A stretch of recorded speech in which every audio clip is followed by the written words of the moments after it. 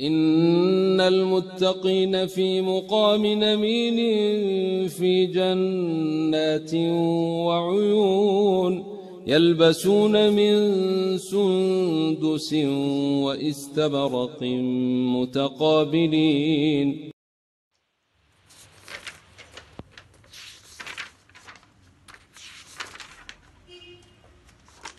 Brothers and sisters, I'm sure you've been watching, as I have, the unfolding horror that's going on in Al-Aqsa Masjid and the entire compound in Palestine, East Jerusalem. Yeah, there I said it, Palestine, East Jerusalem, the whole of Jerusalem in Palestine. How do you like that? Bam!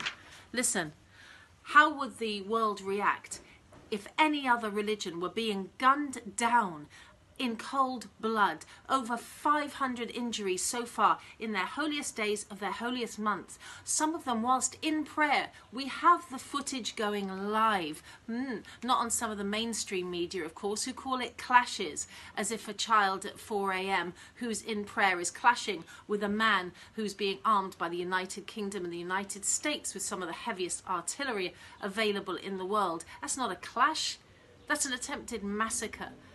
That is a persecution and an oppression, and we, the Muslims of the world, and all people of consciousness and conscience, we must oppose this. Palestinian brothers and sisters, we are with you.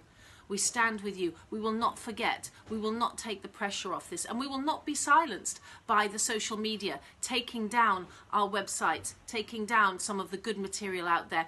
And I call upon you, brothers and sisters, for action. You know, when you go on holiday to the UAE and you send your glammy pics and, oh, here I am, it's so lovely. Just know this. That normalization process that's happening between Israel and the UAE is directly involved in what's happening in your Al-Aqsa Mosque right now. And here's something else to consider.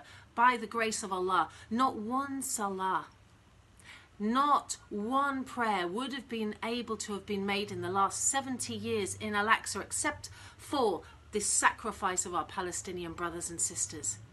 Yeah, that's right. Your granddad went. Maybe you went a couple of years ago. Al-Aqsa's so nice. Oh my gosh, I cried in sujood. How did you get there?